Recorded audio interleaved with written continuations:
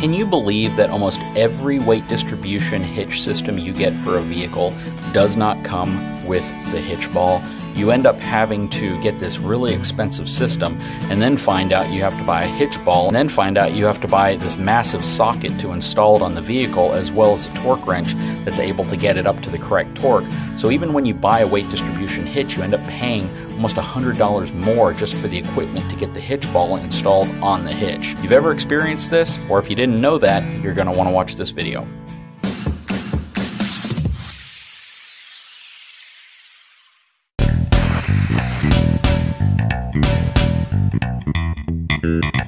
What's going on, guys? So if you've watched my channel for a while, you've probably seen the video I did about a year ago on the Andersen Ultimate Fifth Wheel Connection, which is essentially their conversion kit to give you a gooseneck style towing system for your pickup truck to tow a fifth wheel. It converts the kingpin on the front of your fifth wheel to a goose ball adapter, and thus gives you the ability to use their system to tow a fifth wheel. What you may or may not know is that they also have a very innovative product for travel trailers, or really any type of trailer that requires sway control. And what you're looking at today is the Andersen No Sway Weight Distribution Hitch System. So before we open up this box and take a look at the inside, I want to show you the different kits that are available. The specific kit that we're going to be looking at today is actually going to be this one right here. It has a 2-inch shank, 2-inch ball, and it's going to come with brackets that accommodate a 3, 4, 5, or 6-inch frame on a travel trailer. The specific travel trailer that this will be featured on is the R-Pod RP190 that was featured in a video from a couple of weeks ago. And that specific travel trailer is relatively small, so it's not going to require larger brackets. That's why the 3, 4, 5, and 6-inch bracket kit is what we'll need, along with the 2-inch ball.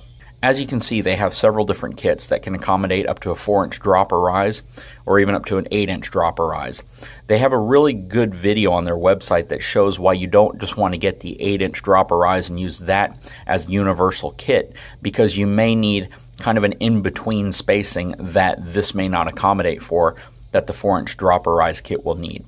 So basically what this means is when you're installing this on your vehicle, you want to ensure that the hitch and your trailer is as level as possible. If you put the wrong shank in place, you run into a risk of your trailer not ultimately being level when everything's said and done. So you do want to make sure that you do order the right kit.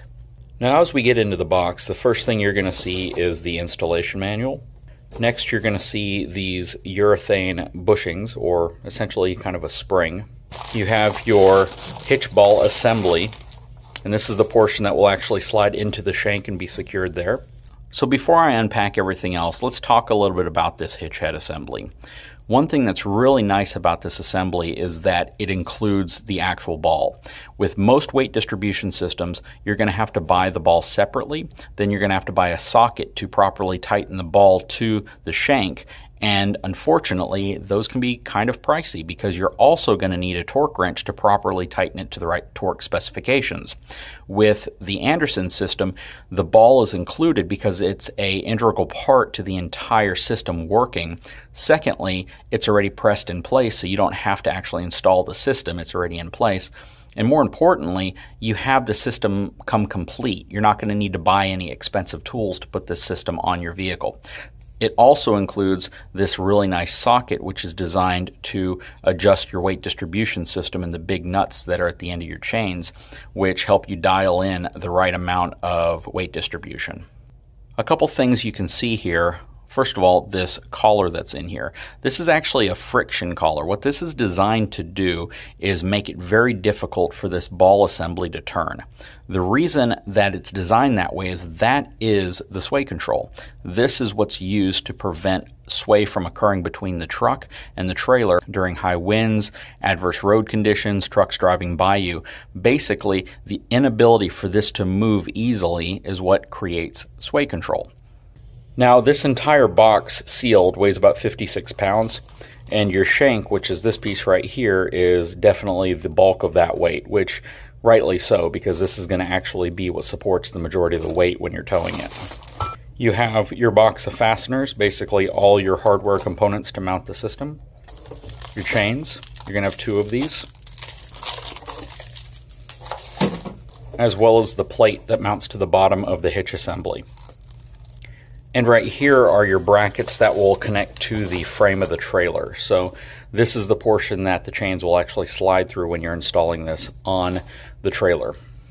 Okay, so I have everything laid out now and everything's been unpackaged. As far as weight distribution systems go, this is a really cool package for a couple of reasons.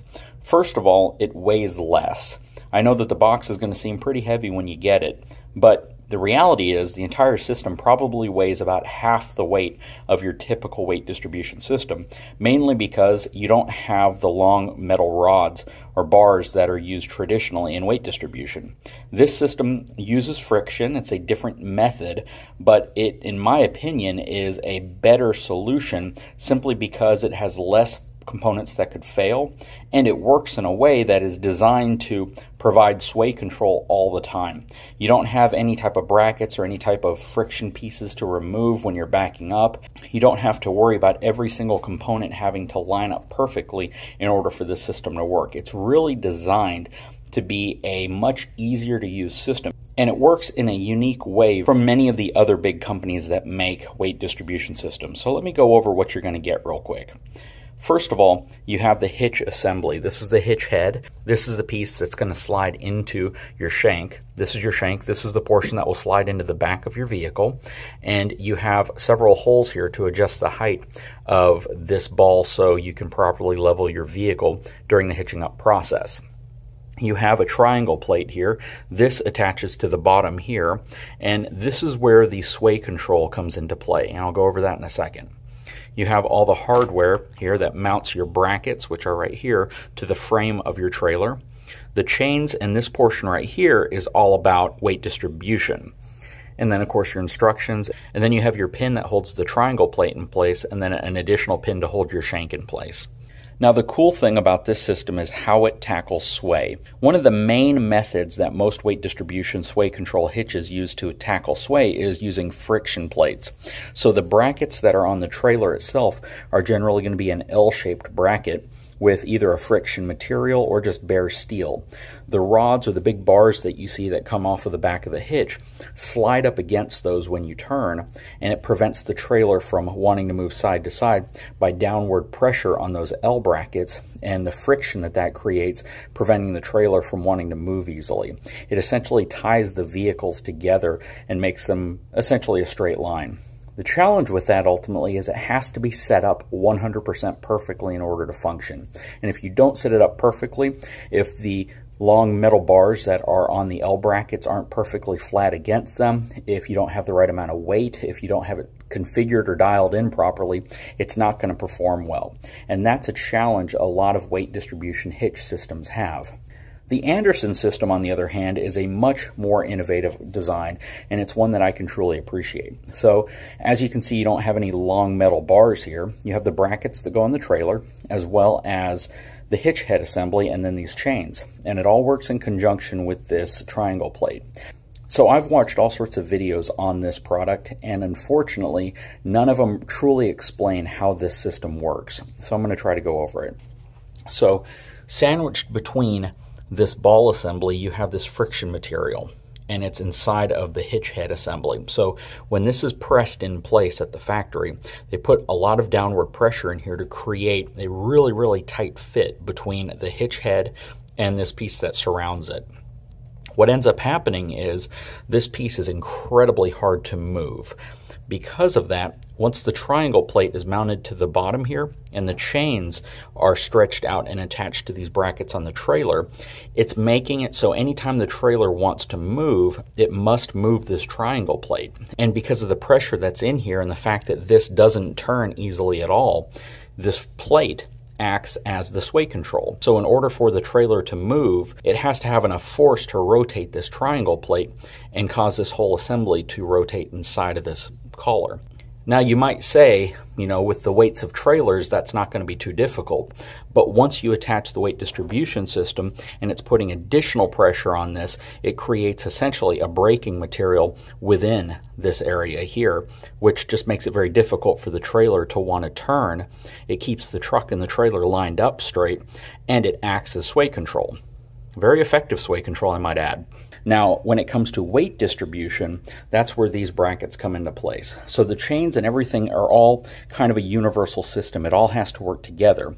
But the way it tackles weight distribution is once you have the chains connected to the ends of this triangle plate, and this portion is fed through the brackets on the trailer, you get everything at the correct height that you need, and you simply use the chains to maintain that height, so it keeps it there. The traditional weight distribution system with metal bars creates a spring effect. It's actually a spring that's pressing down on the L brackets as opposed to pulling into them.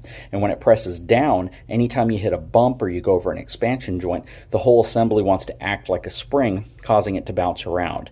So that's the advantage that the Andersen hitch system has over other weight distribution systems on the market. Now, before we install it on the vehicle, I've set it up in a similar fashion to how it would be set up on your vehicle once installed. The shank is going to slide into the receiver. Then the hitch head assembly is going to be bolted up to the shank at the correct height once you've made your measurements of both the coupler height as well as your truck height. The pins will be inserted into the triangle plate to hold this in place, and the other pin will hold the shank in place. Your bolts and hardware will hold this in place, and you're going to compress this around this portion right here. So you want a very, very tight fit there. And the triangle plate is then going to have chains with pins that go all the way to the back. Now, everything from the back here is going to be attached to the trailer. So the brackets here are going to be attached to the A-frame on your travel trailer. And then this threaded piece will slide through this bracket. It will use these urethane style kind of springs that will be at the end. You'll put a washer, and then you'll put the large nut back on the end. So basically what happens here is this portion right here is all going to be attached to the trailer to ensure that anytime the truck and trailer want to turn or move, this piece right here is creating friction, and it's making it very difficult. So it wants to essentially keep the vehicles tied together in more of a straight line, and that's how you fix sway. So at this point, we're ready to take this out to the Durango, get it installed, dial everything in, and see how this works. So I'm going to make this a two-part video, mainly because I want you guys to have a good understanding of how the system is supposed to function. The next video you're going to see on this hitch is us actually going out to the 2017 Dodge Durango, installing this, getting it hooked up correctly to the trailer, and showing you how it functions, as well as doing a test drive to see if it truly accomplishes what it's designed to do, which I really think it's going to. So guys, if you haven't had a chance, take a moment, subscribe to my channel, give me a thumbs up. We'll talk to you again very soon.